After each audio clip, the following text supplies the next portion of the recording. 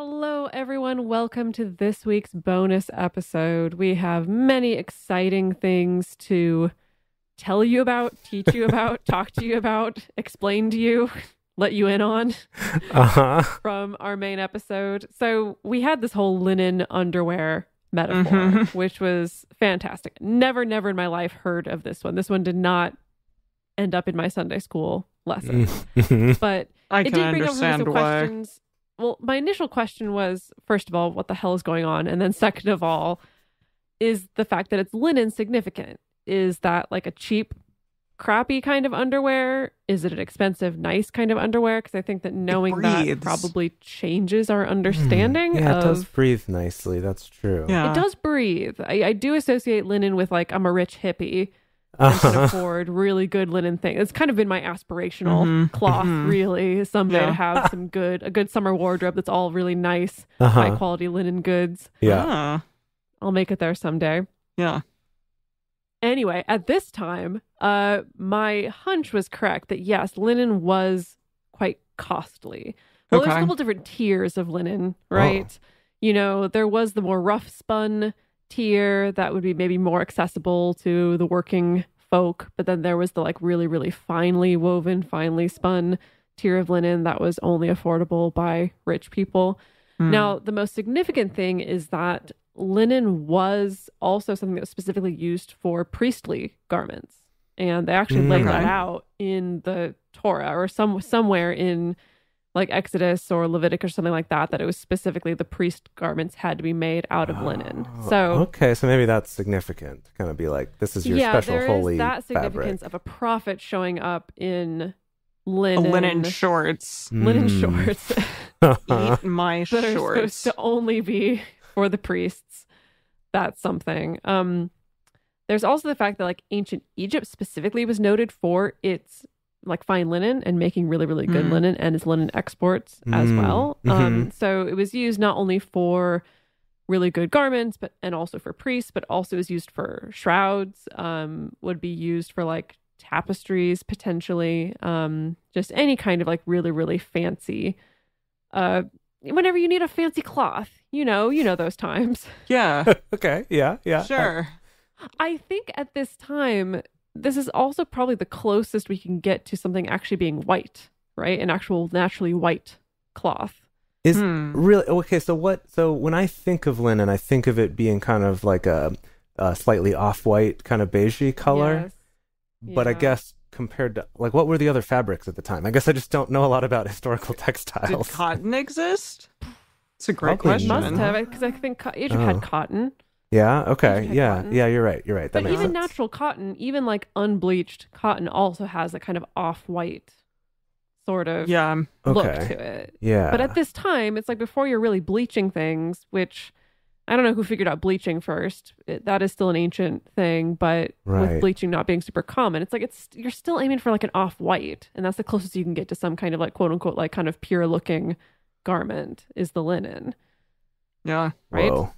Yeah. Does Yeah. I that guess make so. sense? Yeah. That makes sense. I mean, So when I wait- picture Pharaoh, I picture him wearing like nice white cotton, but that's probably just my modern day like movie version of Pharaoh. So I don't know. Well, I didn't look up the history of bleaching. I can Sure, save that sure.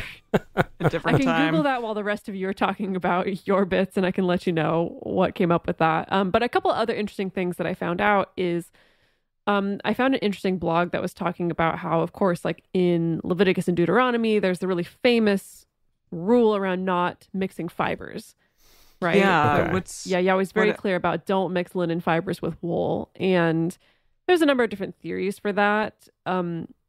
Some scholars speculate that it's like linen represents like the plant world and wool represents the animal world, and wool's normally reserved for like animal sacrifices. And so it's this idea of like, let's just not blend those two together in a symbolic sort of way.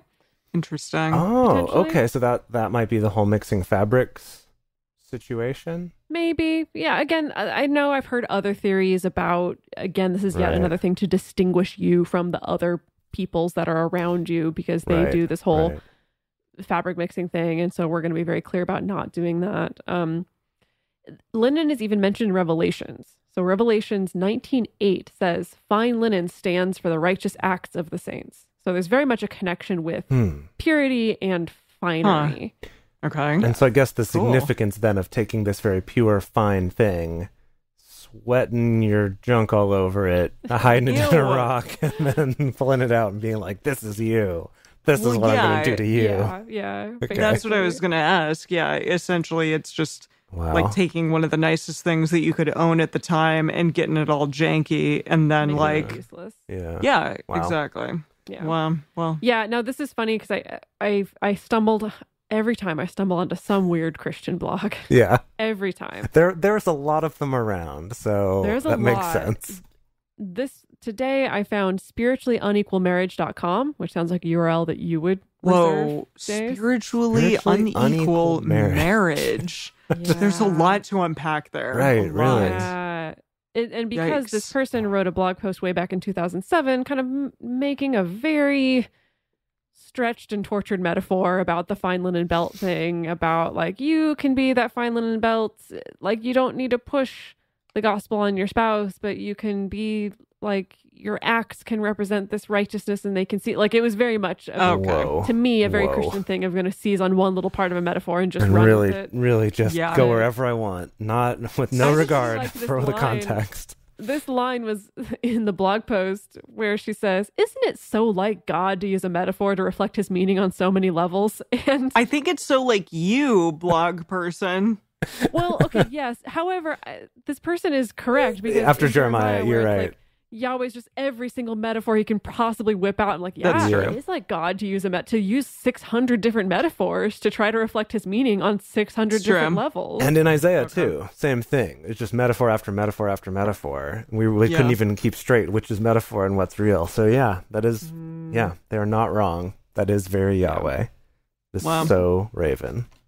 And what I found from a very, very, very, very, very quick Google search is that the earliest form of bleaching fabric would, involve laying them out in a field to be whitened by the sun, right? Okay. Throw some lemons on it, like whiten your teeth.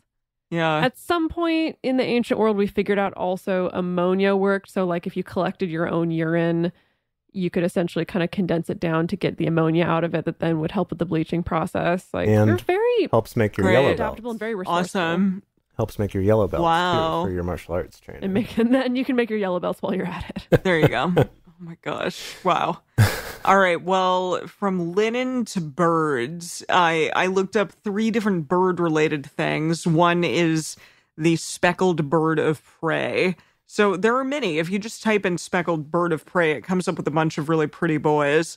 A lot of them are like, falcons, hawks, stuff like that. Yeah, Cooper's hawk.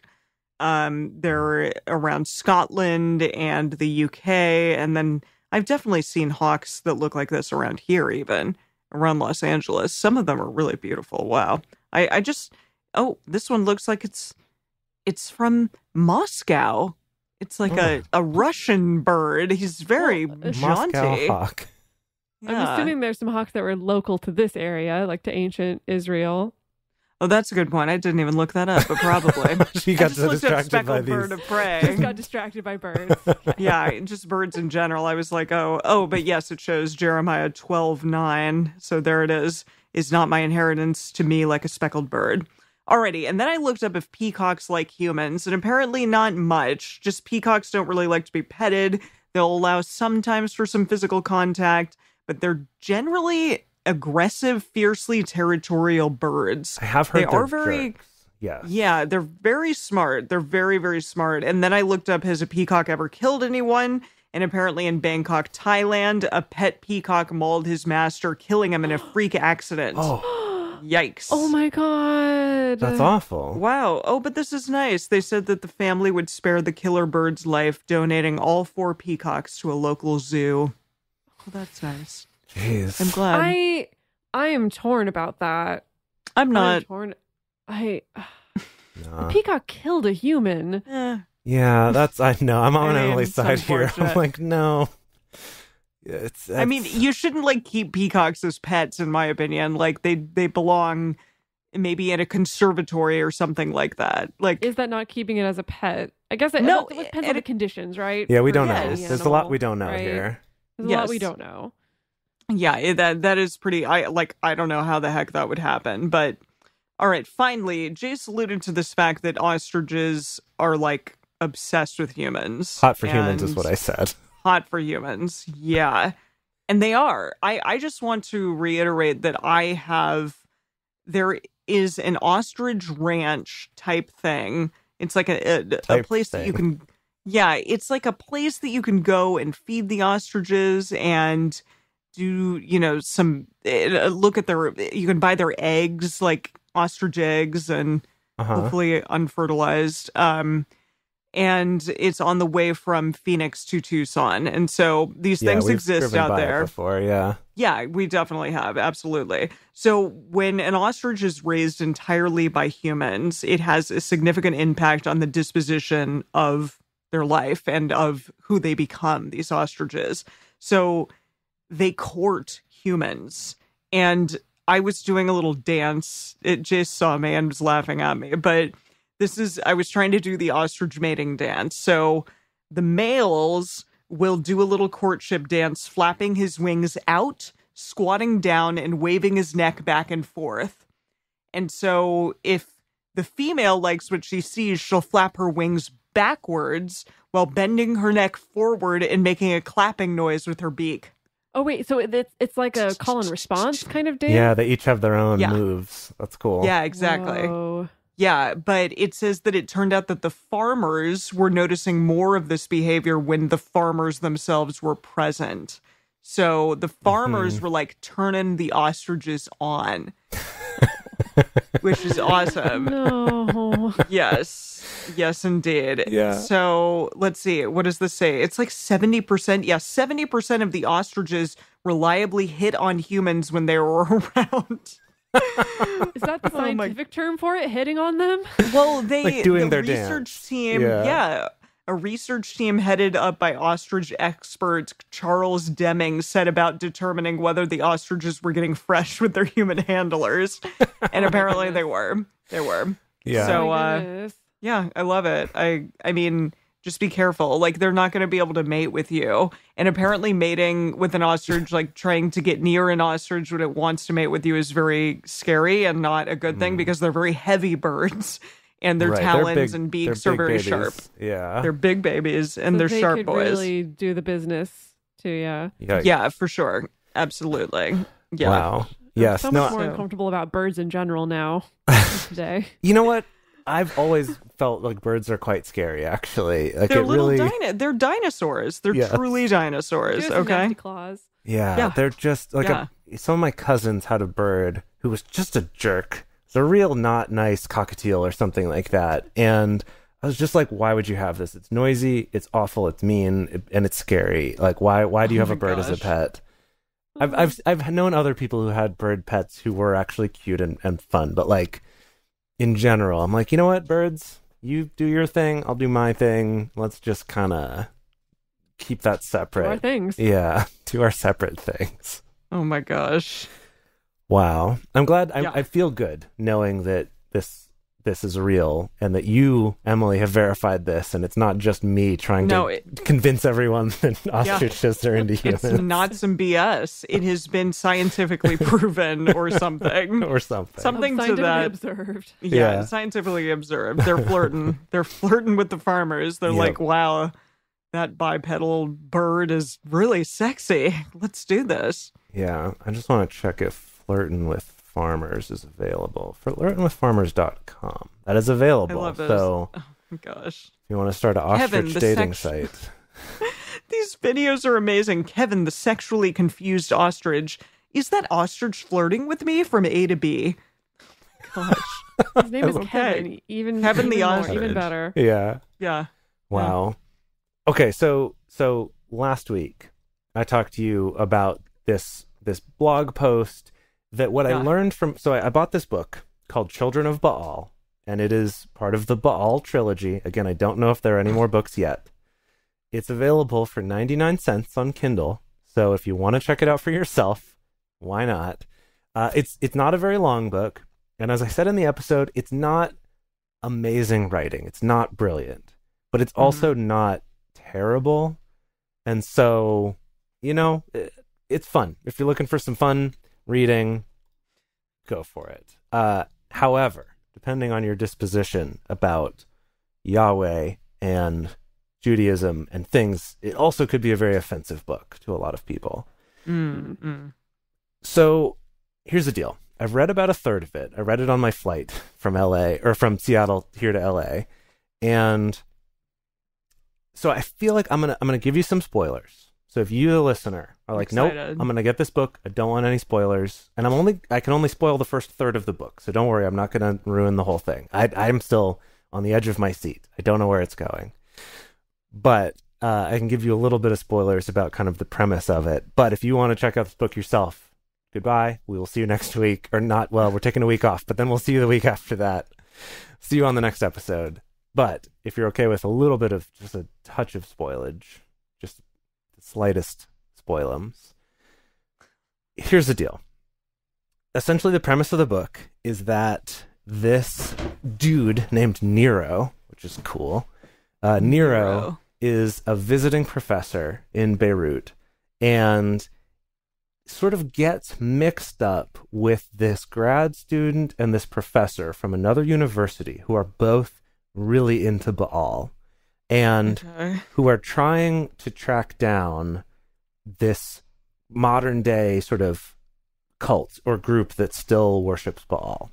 But they're both really into Baal, and our main character is like weirded out by this and thinks they might be a little, off their rockers or something at first, but is just so intrigued. He's kind of going along with it, and he was raised Christian. So what's funny is his interpretation of a lot of stuff is kind of similar to things that we've talked about on our show, where, they'll be talking to him about some stuff about Baal or about Yahweh, and he's like, I vaguely remember something about that happening to King Solomon. And they're like, right, exactly. It's this chapter, this verse. And, they're really up on it. But he's like reading the Bible to try to check on these things. And there's some funny moments when he's like, so I was reading last night and there was something where like they were getting really upset about people worshiping the Baals on the high places, whatever those are. And I was just like, yeah, right? Exactly. Great question. Oh my gosh. But okay, here's the deal. Here's basically the idea, is that these two believe that there's been this 2,000 to 3,000 year conspiracy that has led us all to the world we're in today, where everyone worships Yahweh and not Baal, and that all the gods are real. And they go to that whole thing of like, they talk about gods being plural all the time. And like in Genesis, we made man in our image, this whole thing of like, that was a team effort. And it wasn't until later that this whole idea of Yahweh being the only God came into vogue. And so it's, all that kind of stuff. And we've talked about some of that, of like, that's why I've enjoyed it, because it's a lot of stuff we've already kind of entertained or joked about on our show. Yeah. But they bring up a couple interesting things. One is that in the Canaanite pantheon, there was this god named El, who was the sort of king of the pantheon of gods, right? He was like the head of the divine council. And he is Yahweh's father, who later became Yahweh. Excuse me? Yahweh? Yahweh. Yahweh. Yahweh. Yes, exactly. Thank you, Jennifer. Yahweh's father. And according to this, Yahweh's mother was Ashtoreth, aka Asherah. Whoa. Okay, it's getting all confusing up in here. Whoa. Yes. Wait. Are you making fun of the fact that you said Yahweh, but Yahweh is not a real person? No. Yahweh is the Canaanite name that eventually became Yahweh. But they're the same person. They're the same character. Okay, so they're laying out this conspiracy that Yahweh started out as a Canaanite god who is actually the son of Asherah. Yes, and that then Baal was Asherah's nephew, which I guess would then make him Yahweh's cousin, I guess, or maybe also nephew, kind of depending on how that worked out. There's also, like a lot of Greek and Roman mythology, there's a lot of incest among the gods too, so the family trees are a little fuzzy. That. Yeah. I love that. But anyway, here goes the story that they present, is that Baal comes along, and even though Yahweh is El's son, Baal like really ingratiates himself to El and is just so hot, and everyone is so into him, partly probably because he's the fertility god and also the god of like the rains and lightning and stuff. And so he's just so hot and so cool, and everyone loves him. And Yahweh is jealous. And Yahweh at that time is the sea god. He's the god of the sea, the god of the deep. What? Yeah, look, in the Canaanite pantheon, Yahweh is the god of the sea, and Baal is the god of fertility and also of rain and crops and harvests and stuff like that. And Yahweh is jealous, and he goes to El, and he's like, give me permission to teach this god a lesson and capture him. And El's like, sure, go for it, man. And he tries, but Baal beats him anyway. And everyone's celebrating Baal, and all the worshippers of Baal are super happy. But then Yahweh eventually, creates this idea of him being the only God, and his followers really perpetuate this idea. Whoa. And they succeed at it to the point that thousands and thousands of years later, we now all we know is Yahweh, and that no one thinks that there are any other gods. Jeez. He makes a couple fun points. And again, I love this whole conspiracy theory stuff, is that he's a jealous God, right? And Yahweh himself has told us that in what we've read, right? In the Hebrew Bible, is like, for I, your God, am a jealous God. You shall have no other gods before me, right? That whole thing. And then also, this is where it gets wild. So then he says... It's not wild yet? It's not wild yet. Just wait. Here it comes. They get to the whole, thou shalt make no graven image of anything, above or below or whatever. And essentially the main character's like, this I don't understand. He's like, I understand if Yahweh's like, don't make images of other gods and worship them. But why would he want people to not make images of himself? Right? That's like not God's stuff. Like all the gods want that, right? You want statues to you and right? So like what's the deal? Now here's where it gets cool. So remember, Yahweh in Canaanite mythology was the god of the deep, was the god of the oceans, and was represented by either a dragon or a serpent. Okay. Now, serpent in the Garden of Eden was the one tempting humans, right? To do the bad things. That's true. Okay, there's piece number one. Piece number two. In Exodus, remember when everyone, like people are complaining and whining or whatever, like they always do, and Yahweh gets mad and he sends all these serpents to the fiery serpents who are like attacking and killing everybody. And that the solution was that Yahweh told Moses, build a staff with a serpent on it, like a brass serpent or whatever it was. And if people get infected by these fire serpents, have them bow down and worship this thing and they'll get better. So they're saying that Yahweh is the serpent, and that Yahweh was the serpent in the Garden of Eden. Wow. What? And that he then later realized this was an image problem. And so he said, no graven images. I don't want any pictures of me because I want to distance myself from the fact that I'm actually the devil. And so they're saying, like, essentially, we've all been tricked for thousands of years into worshiping the devil and thinking that Baal's the devil when really he's the good guy. And then I was like, whoa. That's amazing. I'll hand it to them. I will hand it to them. That's pretty clever. It's fun. It's a fun story. That's fun. That's fun. That would be such an irony that all these Christians, whole time, we've been worshiping the devil, actually. Yeah.